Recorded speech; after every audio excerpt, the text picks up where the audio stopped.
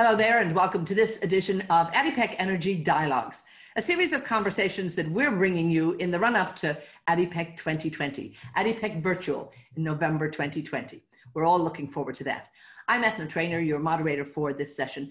And in this series, we were really talking to experts from around the world and the region, looking at what's going on in the oil market and indeed looking at the wider focus in terms of what's happening in the wider industry. So I'm absolutely delighted today that I'm joined by Robin Mills. He is the CEO of Qamar Energy. And Robin, of course, an expert in the oil sector, based here in the Middle East, looking at the region, but indeed has a great global catch in terms of what's going on here. So let me just start with that. Welcome, Robin, of course. If I can firstly ask you to give me your take in terms of really the state of the market at the moment, where you see the oil market right now. Well, look, I think if we take a slightly longer term view, it's remarkable, where we are given the collapse in oil demand that we had earlier this year, and most of that, or a large part of that, still not fully recovered. So, since early June, oil prices have been remarkably stable. Brent just kind of hovering in the lower 40s, creeping up a little bit over the past few weeks, a little bit towards 45. But I mean, really, when you consider the turbulence, to have almost now 3 months of prices that are very stable is quite remarkable. And I think if you look even at the increase in prices, I mean, the dollar has been a bit weaker recently. If you look at the oil price in euros, you'll see it's almost a flat line for 3 months. So that's kind of remarkable. And that's a bit of a testament to the success of the OPEC Plus agreement in cutting production very sharply. And so partly counterbalancing this enormous drop in demand that we had. Now, of course, OPEC Plus is starting to ease its cuts from August onwards, as planned. And the ministerial committee meeting earlier in August reaffirmed that that process of easing cuts would go forward. But there's also a big pressure on the countries that didn't comply fully before, and particularly on Iraq, Angola and Nigeria, that they should fully comply and in fact over comply in August and September to try to make up for what they didn't do earlier. And I think that a little bit of that will be achieved, that over compliance, but probably, to be honest, not a lot.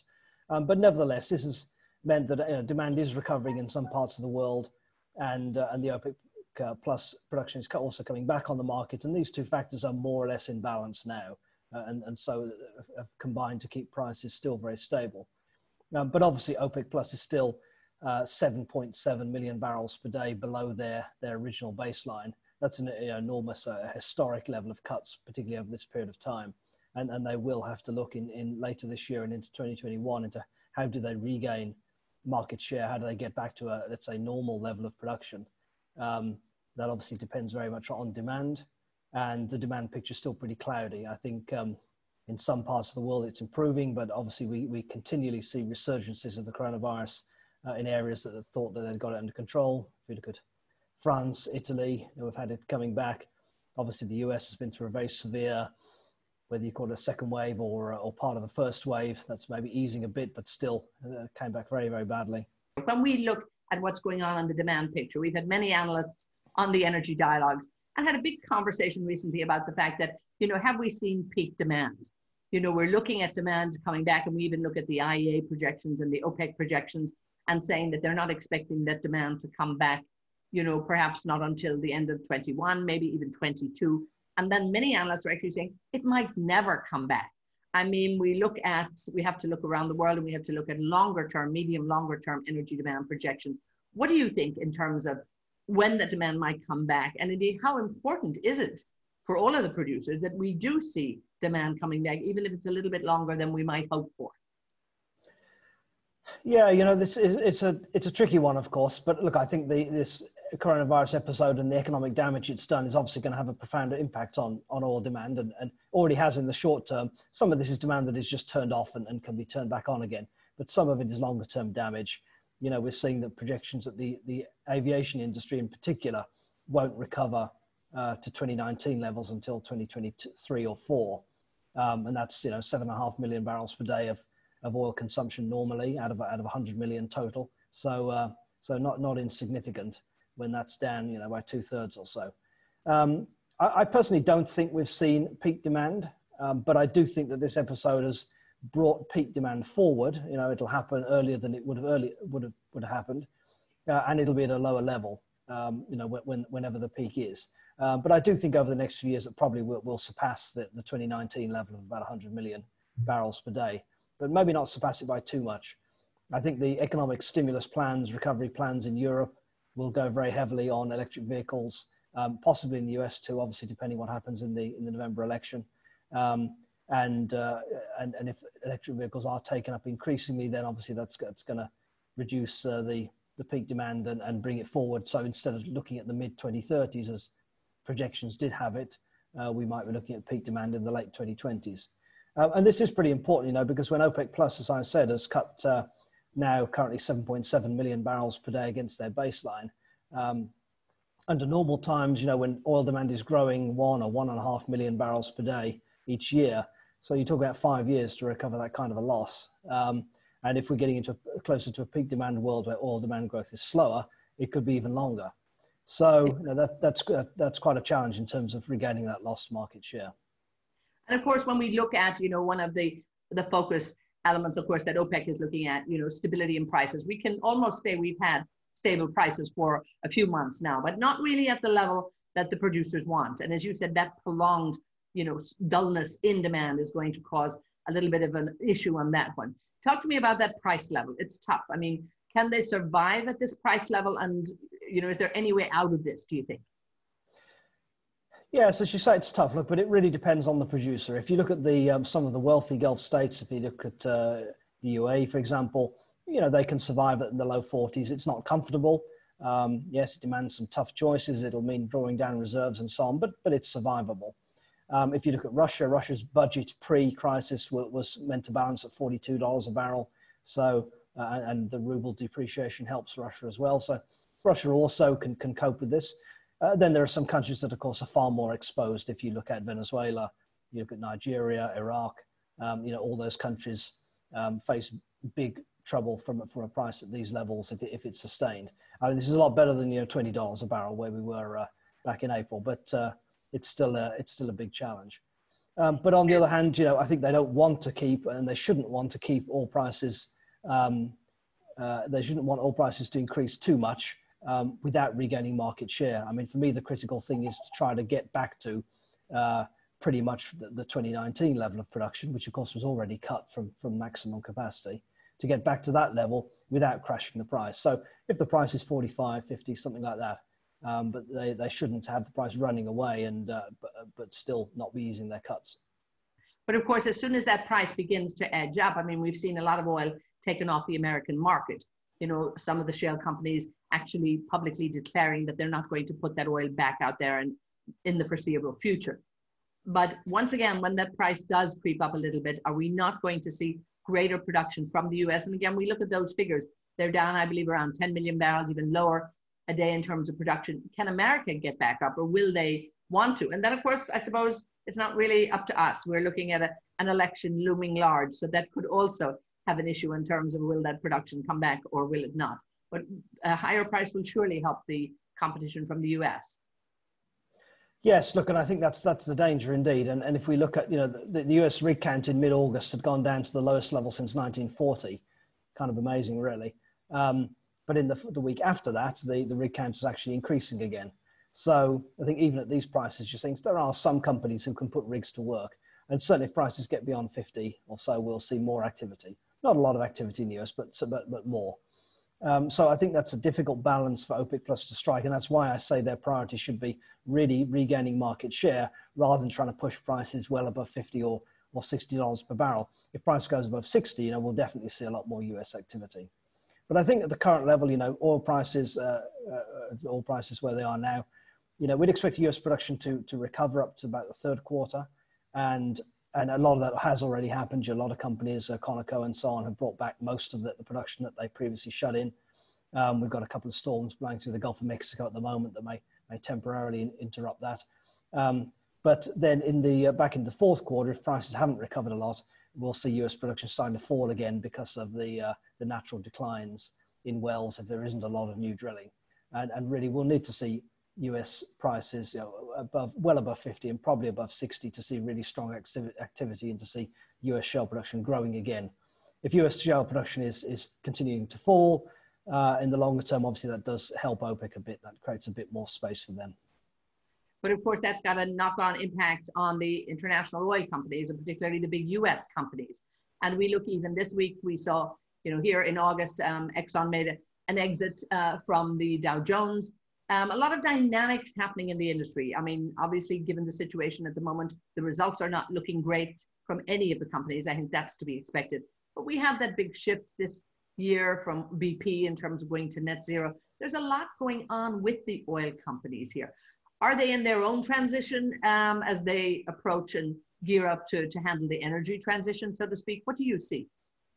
Yeah, I thought the results were extremely interesting, right? So we saw the US companies' results were very bad, you know, just consecutive quarterly losses for Exxon, which is you know, pretty much a record. The European company results, of course, were not great, and that's not surprising in this low oil price environment. But they were, you know, not as bad as they might have been. And actually, before exceptional items, most of the European oil companies actually managed to make a small profit, and they were really buoyed up by their trading results. So in a very volatile trading environment, a lot of contango earlier in the year, the traders were able to do very well, and that bailed out the upstream divisions. And also the European companies are not nearly as exposed to shale as the Americans, of course. So BP a little bit more than the others, but Chevron and Exxon obviously far bigger shale divisions than the Europeans. And that also weighed on them. I think, you know, you see shale, you know, relatively high cost production, high decline rates, and very hard to justify new drilling. Whereas the more traditional E&P for the Europeans with longer field lives and so on held up a bit better in this environment. So that's a pretty interesting division. I think the BP announcement, yes, was very important. Announcing kind of reaffirming the net zero goal by 2050, which actually several oil companies such as Total also have now, but also saying that their oil and gas production would fall by about 40% by 2030. And that's kind of really largely, you know, natural declines and divestments, but affirming that their desire or their intention to shift towards a much more of a balance of new energies, you know, so obviously particularly renewables. Total, again, has goals like that, 50% of its production to be electricity by 2030 instead of oil and gas. So it would become a hybrid electricity oil company rather than a pure oil firm. Again, that's a huge shift to try to make over the space of 10 years. You'd think a very difficult one to make organically, and one that might well mean they have to make some more sizable acquisitions. And I think, you know, look at Shell, Equinor, Repsol, you know, Eni, they've all announced similar kind of low carbon goals. They have offshore wind projects and they have offshore wind to hydrogen projects now. So a lot of experimentation in this new energy space. Again, the American companies, the bigger ones, still pretty much sticking to the traditional oil and gas. The interesting exception, I think, is Occidental. You know, Occidental obviously made the big acquisition of Anadarko. That is unfortunately time for them with the price crash, which really weighed on them. But they did announce a very interesting project recently, the world's largest project for direct air capture of carbon dioxide. And that I think will be a very important technology for all the oil companies. So an interesting and important commitment by Oxy there. Now, indeed, and you've written a book about carbon capture. So just as you've segued into that, it's the very important question too, and it's the perfect timing for it. This has been something we've been hearing about for years. You know, who's going to get it right? Is it moving? Is it progressing? And do you see it as, you know, just part of the answer, or something that absolutely all of the oil companies really need to get on board with because they have to look towards a greener future? Yeah, look, for me, it's absolutely essential, both on a global side and for the oil companies. You know, if you look at the scenarios for trying to reduce carbon dioxide emissions really quickly, as we now have to do, for me, they're all incredibly hard to achieve, but the ones without carbon capture and storage are definitely not possible. You know, we're going to have to be actively removing carbon dioxide from the atmosphere, and projects like Oxy's are the first step to doing that. I think on the oil company side, well, you know, the oil companies, as I said, they're getting into solar power and offshore wind and electricity retail and so on. A lot of stuff that has a limited connection to their core business. Whereas carbon capture and storage is absolutely their core business. You know, it's about taking fluids out of the ground and putting them back into the ground and chemical processing and so on. It's exactly the same as a lot of their existing business in oil and gas. If you talk about making hydrogen from natural gas, which is another big area of opportunity for them, that has to be done with carbon capture and storage as well to be clean. So this is absolutely a big opportunity for all the major oil companies. And we know, Exxon has been often, for a long time, the world's largest carbon capture company, not for environmental reasons, but for enhanced oil recovery. But the European majors increasingly getting into these projects. ADNOC, of course, has had the world's first commercial scale industrial carbon capture project at Masafa on a steel plant. Aramco has a large enhanced oil recovery project using carbon dioxide. So the Middle East companies are already players in this space as well. And we've seen some pretty ambitious announcements from ADNOC over the next few years to be capturing 5 million tons of CO2 a year. And that's an important commitment for them to go through with. And indeed, I think we're seeing that, as you say, from every company out there. So it's maybe time to revisit and have a read back on your book. Before we leave you, bring me sort of, give us a feel for what companies really need to do for the end of the year. There's not a whole lot, I suppose, that can happen at the minute. And I suppose the best case scenarios, everybody is hoping and looking for that. From now until December, till the end of the year, we still have, that final quarter to go. Anything can happen. Winter's coming in Europe. We're seeing some signs of COVID coming back. But again, what would be the best case scenario, I suppose, for the oil companies out there and for the producers? Well, look, I think the recovery is going to be slow and patchy. There may be a vaccine, an effective vaccine. Let's hope there is soon.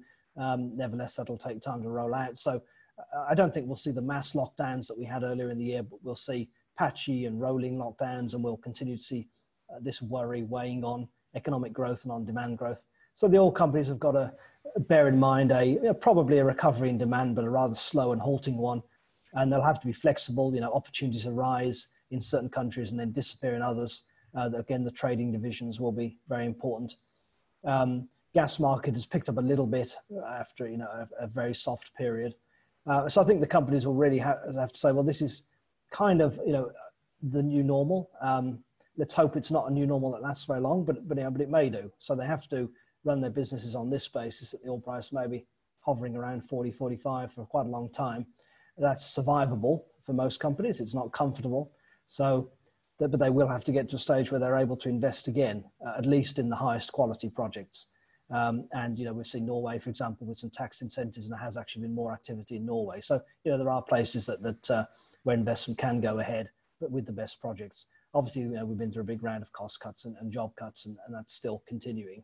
But the companies are going to have to try and rebuild their businesses for businesses that can run effectively under these kind of conditions, potentially for an extended period, but also have the optionality that if there is a recovery, and let's say US shale production is falling, prices are recovering, that they're able to take advantage of that too and get back into an investment mode. That's a kind of general observation for the industry, but obviously we then have that dichotomy between the US companies, the Europeans, and the Middle East national oil companies in terms of their low carbon strategies as well. Yeah, so really it's very challenging times out there for everybody. But again, I think everyone looking at, and a very dynamic time in the industry. It's in many ways quite an exciting time to see what's going on, and you having written so much about it and looking back and looking forward, it's an interesting time without a doubt. But for the companies, obviously it's, keeping their eyes straight ahead and just getting through this. But I think we're seeing that right across the world in all sectors, but particularly in the energy sector too. Robin, I really want to thank you for your insight and for your expertise. Thanks for taking the time. Thanks for sharing it with us. We're really happy that you've taken the time to join us. Sure. Thank you. And again, just to all of our viewers out there, thank you so much for joining us. This has been the ADIPEC Energy Dialogues, brought to you by ADIPEC, of course, in the run-up to ADIPEC Virtual in 2020. Registration is open right now, so be sure to go to adipec.com and join us. But we'll keep bringing you up to date with ADIPEC Energy Dialogues. And for me, Etna Trainer, and all of the team at the ADIPEC Energy Dialogues, thank you so much for being with us.